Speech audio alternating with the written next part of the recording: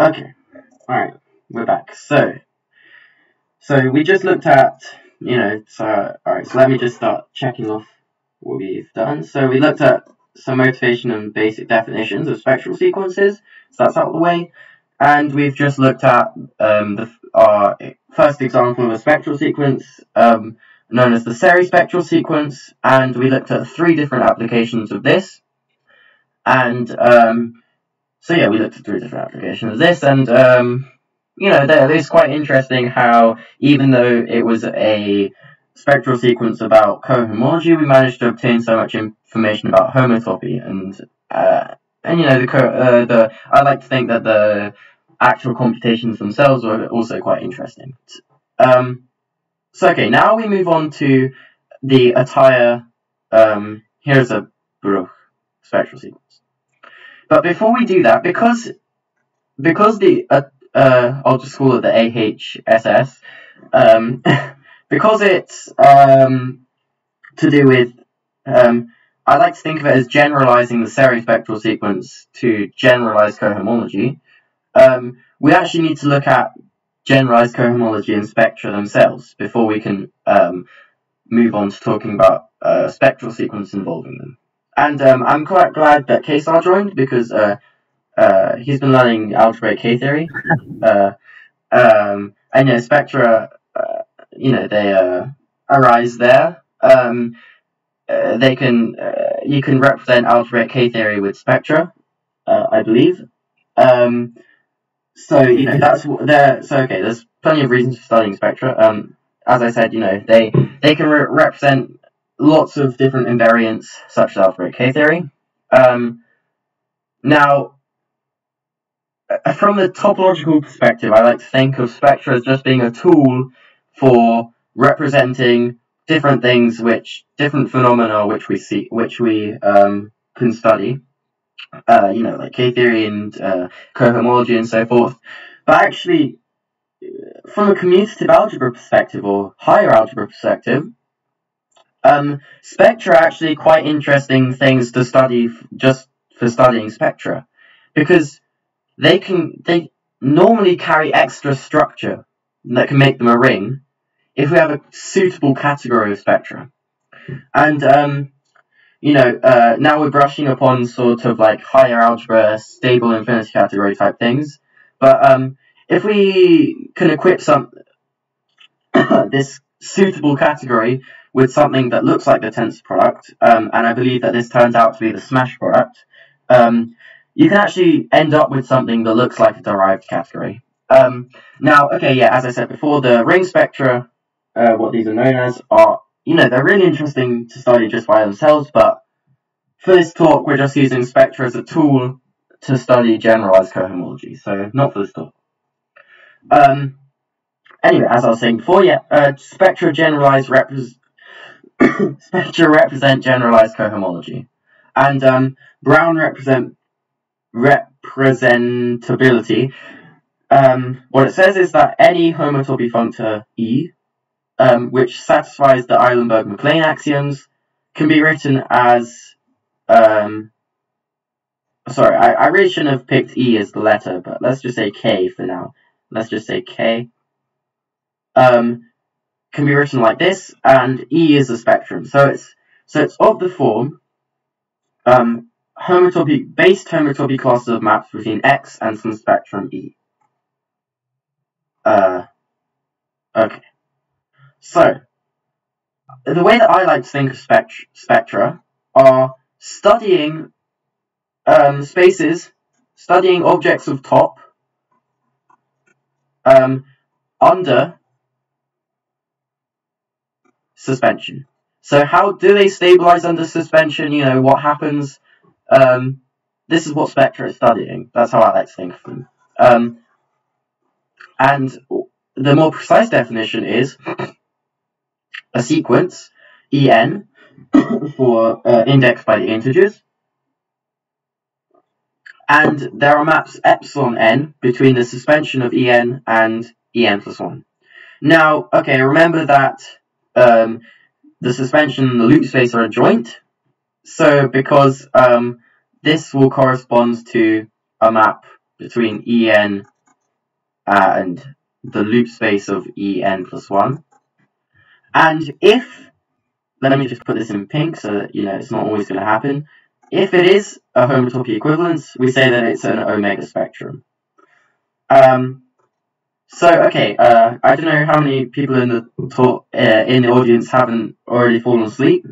But okay, in this slide, I kind of thought that maybe you guys could think of some spectra, because there are some really simple ones, like for example, the suspension spectrum.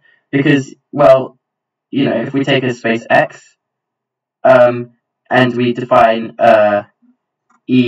En to be the nth suspension of X, then obviously the maps are just going to be the identity, right? Because the suspension of the suspension is just n plus 1 suspension. So hopefully that gets the ball rolling. Just as a side note, actually the cohomology theory, which is represented here, is stable cohomology, which is represented by this. But okay, whatever. So I don't know if you guys can think of any spectra yourself, but even if it's a simple one, even if it's a silly sounding one, just anything. Yeah.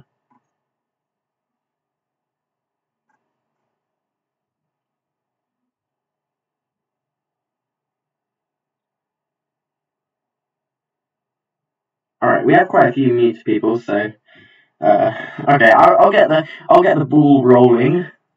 One could say. By talking about the sphere spectrum, which is normally denoted with this math BBS type thing. And what it is, well, En is equal to the n sphere, and the maps epsilon n between the suspension of the n sphere and the n plus 1 sphere, well, that's obviously just going to be a homeomorphism, right? So that's another simple example. One example where we talk about an omega spectrum is the Eilenberg-MacLane spectrum, which is denoted HA for some abelian group A. And what this is, well, En is going to be K of A n, and this is an omega spectrum because, well, we do have homotopy equivalences between the loop space of, sorry, not the loop space, between K of A n and the loop space of K of A n. So I don't know if there's any. For example, there's a bunch of spectra which arise in Bordism, simply because that's a generalized cohomology theory, and there's a Thom spectrum. I don't remember how it's defined, but it's denoted MO. We have a M spin for different types of. We have different types of Bordism. Are represented by different types of spectra. So there's a bunch of different spectra which arise really naturally as well. Okay, so now let's look at a couple of examples of generalized cohomology theories. So yeah, okay, again, so we write Hg for the Eilenberg-MacLane spectrum, and it represents singular cohomology because of this nice identification. Also complex K-theory, also real K-theory has another analog, but we're not going to talk about that one because it gets a bit complicated because real K-theory is aperiodic, so it's going to be quite a detailed one to explain. But complex K-theory is quite simple.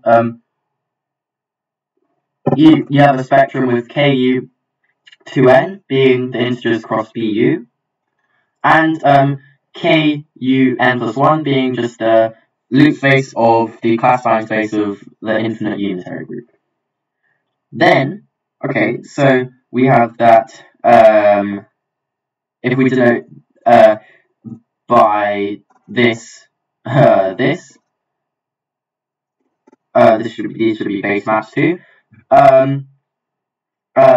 We have that the zeroth reduced K-theory group of X is literally just given by the what's it called, the zeroth element of this spectrum. Well, as you may know, if you were at my K-theory talk, this spectrum is periodic, and this is because Bott periodicity says that this is true. And why do you think? What you may think? Why does this imply that it's periodic? Well, because this means that Ku 2n plus 1, loop space of that is just going to give you back your Ku 2n. And it's also going to give you back your Ku 2n plus 2. So it's periodic by 2. And again, I said, can you think of more? But based on the response on the other slide, I'm just not going to bother with that unless someone immediately unmutes and shouts out another example. But okay. Okay, so now it's just a slight brief interlude just so that you knew what we were working with. The main bulk of this part of the talk is obviously the actual spectral sequence we're dealing with. So before I actually go on to the statement of it, just a little bit of history is that the Atiyah Hirzebruch spectral sequence actually Adams credits this discovery to Whitehead, but Whitehead actually in Adams's text on stable cohomology theory, homotopy theory and generalized cohomology, he actually credits quite a few things to Whitehead, but says that Whitehead was modest, about it, and didn't take any credit for it. So in the end, the reason that's named after Atiyah and Hirzebruch is that they just used it as a folk theorem, literally just for the case when the generalized cohomology theory in hand is K-theory. So, with that out of the way, we can take a look what it is. So, if we have a generalized cohomology theory E, and a vibration which looks like this, with a B path connected, and a CW cell complex, and then we have a spectral sequence which looks like this. Oh god, that is horrendous. Which looks like that, basically. And recall that when E is equal to H sing, so singular cohomology, we just get back our spectral sequence. Right? So it is a generalization of the spectral sequence to generalized cohomology. Now, some people call this the Atiyah Hirzebruch spectral sequence because of this fact that it's a generalization. And what they call the Atiyah Hirzebruch spectral sequence is when F is equal to just a point, then we get this vibration here. So we relate singular cohomology with coefficients in a generalized cohomology, and we relate it to generalized cohomology of the same space.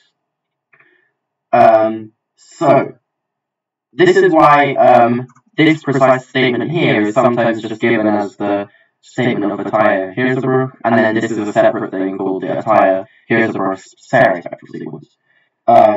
You might see that in some places, but okay. We're going to be mainly working with this one anyway.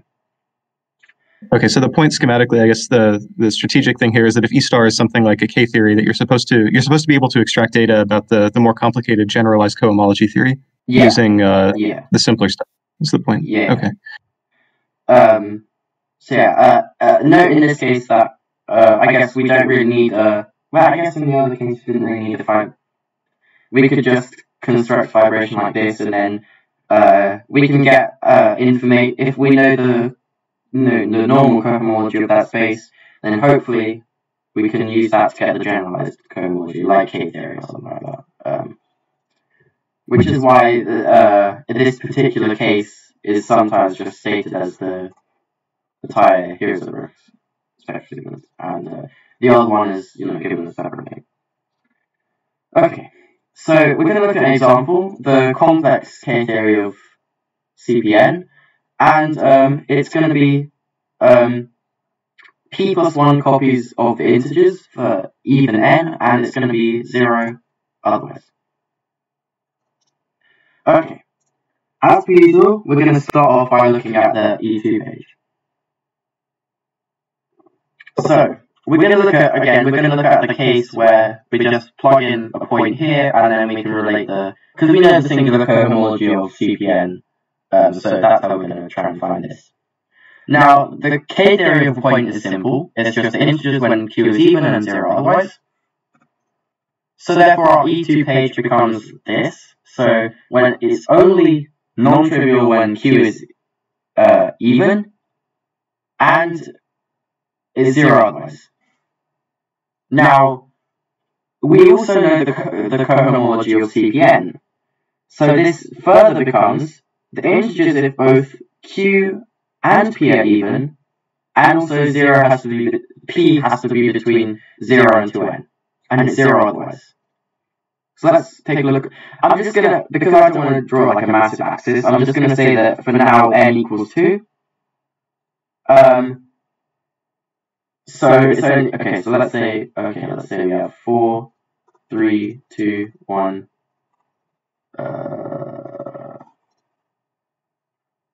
0. And here we have 0, 1, 2, 3, 4. Okay, what's going to happen here? Let me just change the size of the pen. Okay, so, here we're going to get the integers, but because let's just say we're working with CP2, all of this stuff above here is, oh, sorry, wait, no, that's when Q, sorry. That's when Q is big, sorry, it's going to be all of this stuff here, because this is when P is bigger than 4, all of that stuff is going to die. These columns here are going to be trivial, and we're going to get Z2, 0, Z0, 2. Trivial stuff, Z0, Z0, Z, trivial stuff. Okay, now, we want to find a non-trivial differential, as per usual. So let's try D2. That's going to go across 2, this is looking promising, but it only goes down by 1. Not good. Bad. And you know it's always going to go like this, and so forth. It's going to go like this, you know, and so on. Not good. Let's now try D3. That's going to go across 3 and down 2. So it's going to go down enough, but it's going to go across too much. You know, it's going to go down enough, but across too much. Okay, let's not give up. Let's try D4. Now, this is going to go across by 4, good. But it's going to go down by 3. So it's not good. So it's going down not enough. And the reason that this is happening is because, well, because the differentials are over by 3, this, at least one of these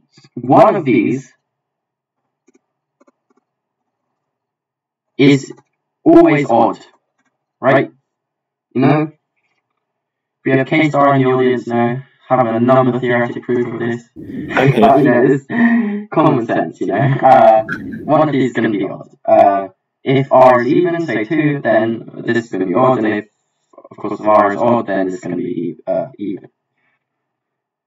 So, all of these people are going to be trivial, and so it collapses at the E2 page. Actually, I'm not going to delete this, I'm just going to delete some of the arrows, so that it's simpler to see. Because this is the E infinity page, and we're not going to run into any of these extension problems. What we can just do is, to get our PK group, we're just going to sum along the diagonal for like for example of all of these p plus q equal to n. So let's say we want to find k4 of CP2, right? So we're going to have this guy.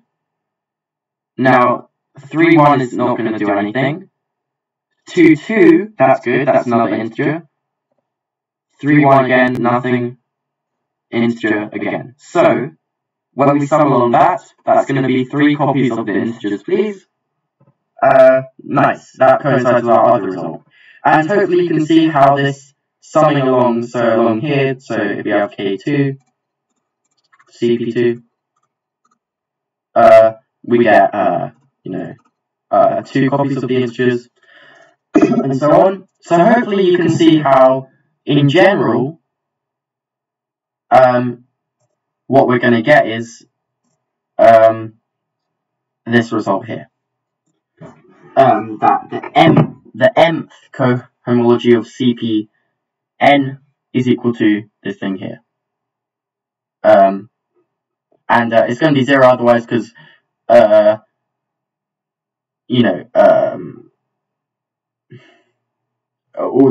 are going to be diagonals where everybody is trivial. Okay, so now we're actually going to take a slight detour here.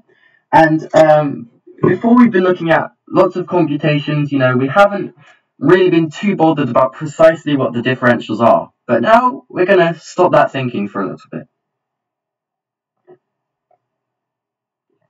Because the differentials in the Atiyah in this spectral sequence are interesting. But also because if we know the differentials, again, that's going to give us information about the pages of our spectral sequence, which is what we want. And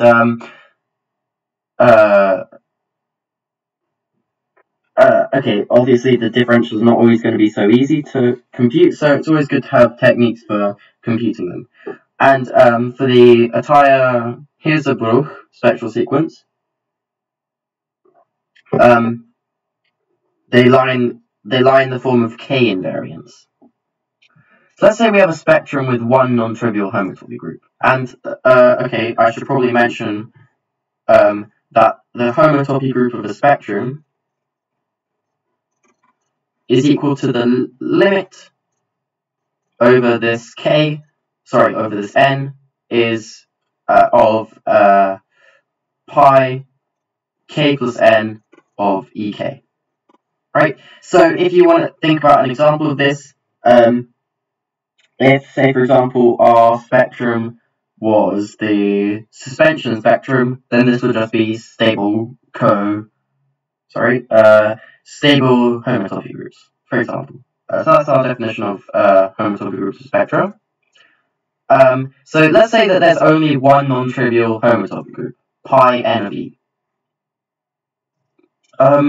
Then we get that E is a shift of an Eilenberg-MacLane spectrum. Now, this works out nicely when there's one non-trivial homotopy group, but when there's two non-trivial homotopy groups, it doesn't quite work out as nicely. We'll see, it does work out somewhat nicely, but it's not as convenient as this. For some cases it does. For some cases it is just a wedge of two shifts of the Eilenberg-MacLane spectrum. But, in general, they always fit nicely into a fiber sequence with two Eilenberg-MacLane spectra. And how do we get this? Well, let's say we have this right here. This map phi here. What we do is, we take the cofiber of this map, phi, to obtain a map called K. And this K, right here, we'll see examples of K in a second, but we can see we have this two shifts of the Eilenberg-MacLane spectrum, and we just have our E here. So that's good. And our map which we desired was this K, which was the cofiber of the map phi. And we'll see a few examples of K invariants in a second. This map K is called a K invariant, and we'll see how this all works and why this is related at all to what we're talking about in a second. So, okay.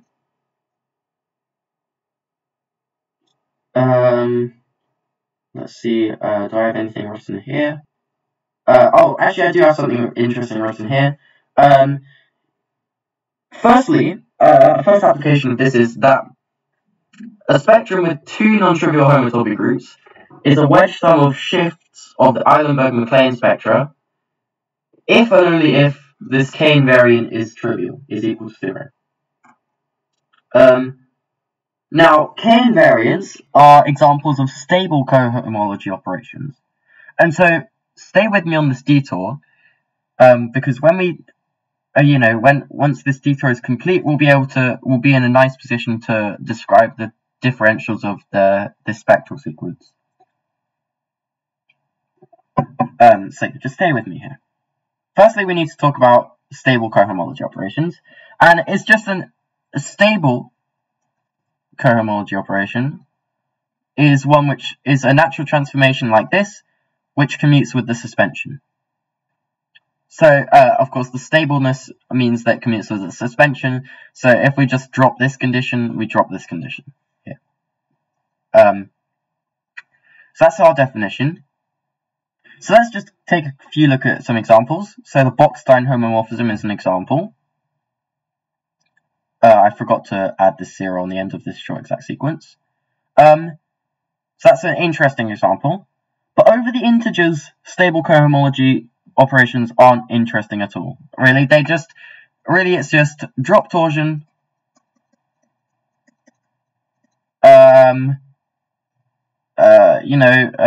reduce, and then Bockstein. That's what it is for over the integers. However, over these finite fields, there's a very different story. That's when they get interesting. Actually, we'll look over Q in a second, that they're even more trivial than over the integers. But, okay, let's look at over these finite fields. This leads us to look at the Steenrod algebra. Why I like to think of the Steenrod algebra is as follows. So, say we want to have a cohomology operation, which takes us, from here to, and it doubles the degree. That's what we want to do, mod p. And the very natural way to do this is with x cut x, right? But we run into a problem.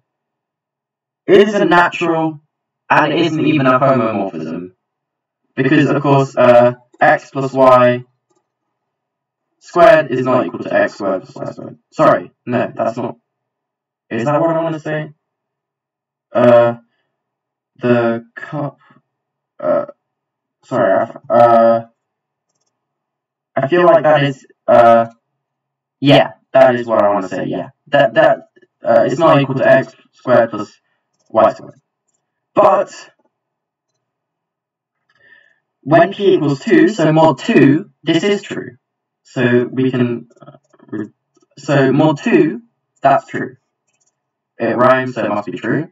But it isn't natural, and it isn't stable. So mod 2, there's only one solution solved. But the Steenrod squares come in and save the day. So what they are is a set of cohomology operations.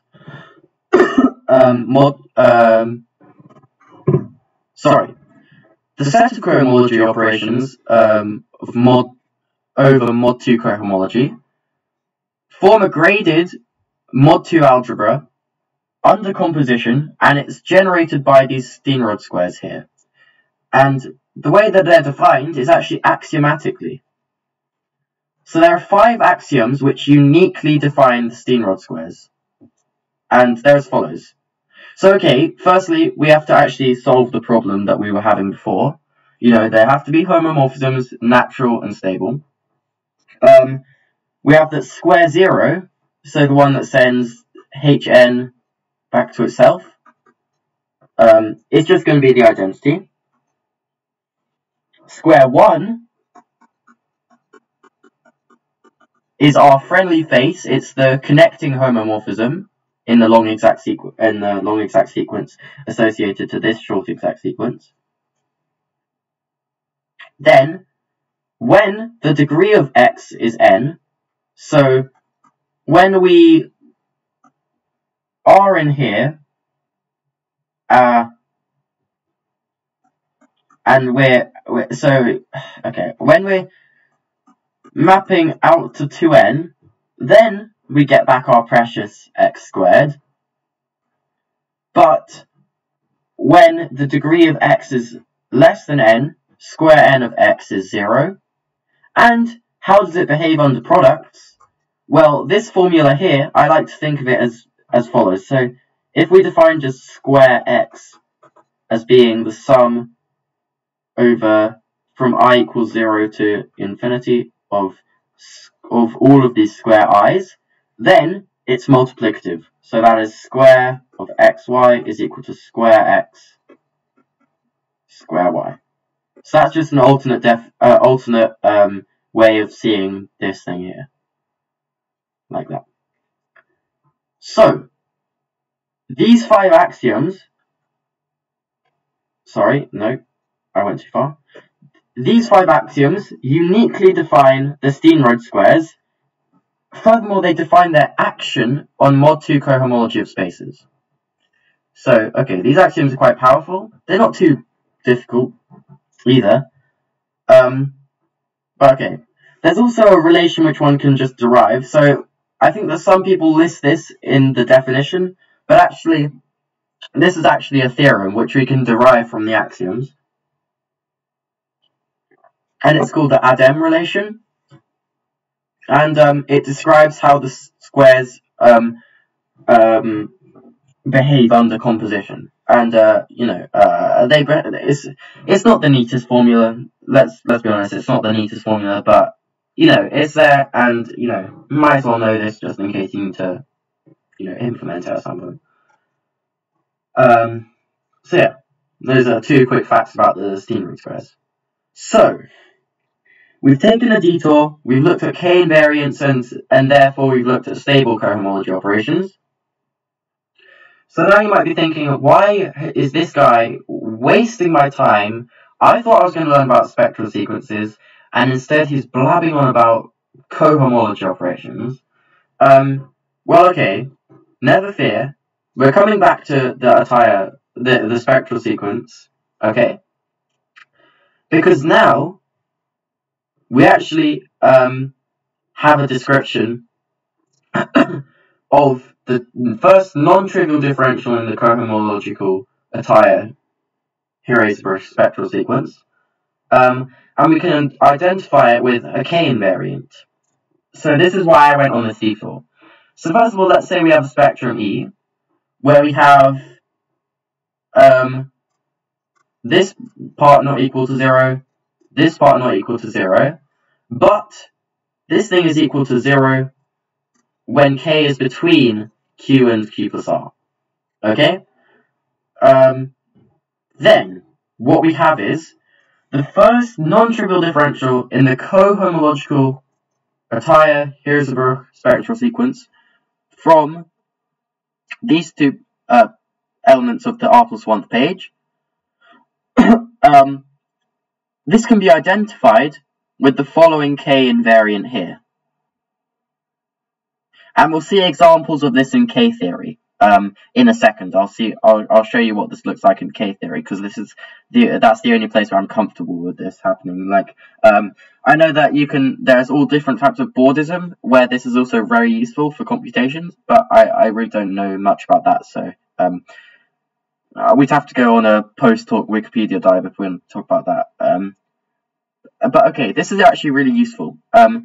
So for interesting examples, this is often enough for us to talk about spectral sequence computations. Unfortunately, this is just the first one, and it's already getting complicated. For higher differentials, they're determined by higher cohomology operations. Hard. These are really hard things to talk about, so we're not going to talk about them. Instead, we'll talk about nice examples. such as complex K-theory. And complex K-theory admits only one K invariant. Remember that it's Remember that it's two periodic. What am I doing? What is going on? Apologies. Remember that it's two periodic. So it only admits one K invariant. And this is actually given by this composition here. You might be wondering what the map R is. R is equal to reduce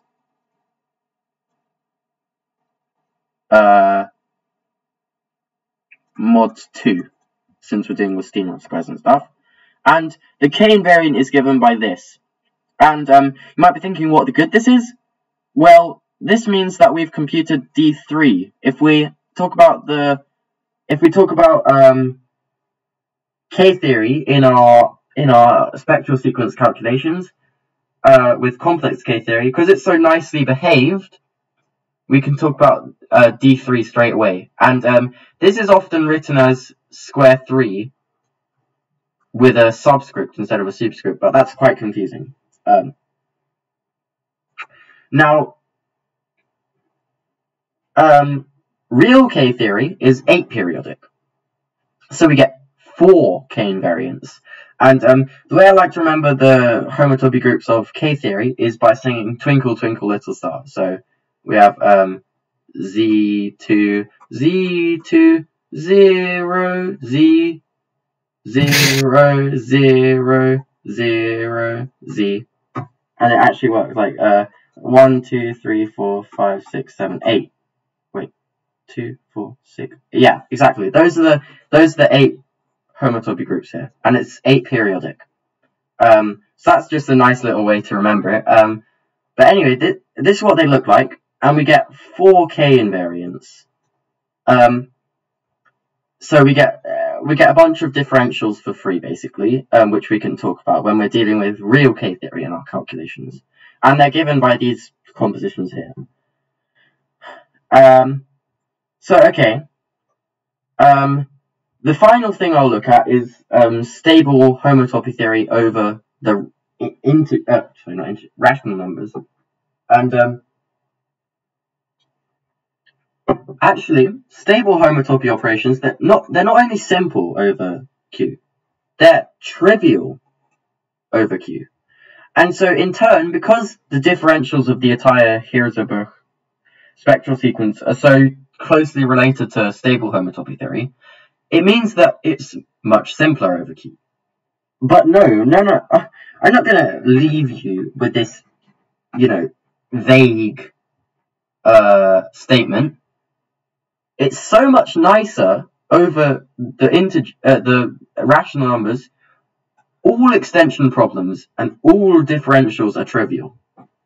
So you can literally, for any no matter how complex, as long as it's over the integers, rationals, and we're doing an Atiyah Hirzebruch spectral sequence, you can rush in headfirst with the approach that we've been doing in this talk, without having to worry about any extension problems at all. And actually, there's an even stronger statement, which is that the infinity category of rational spectra is equivalent to the infinity category of chain complexes over the rationals. Okay, so basically it's really nice over the rationals. What next? Well, we have barely touched the surface. I didn't talk about Bordism at all in this talk, and this is actually a really large area where this is applicable.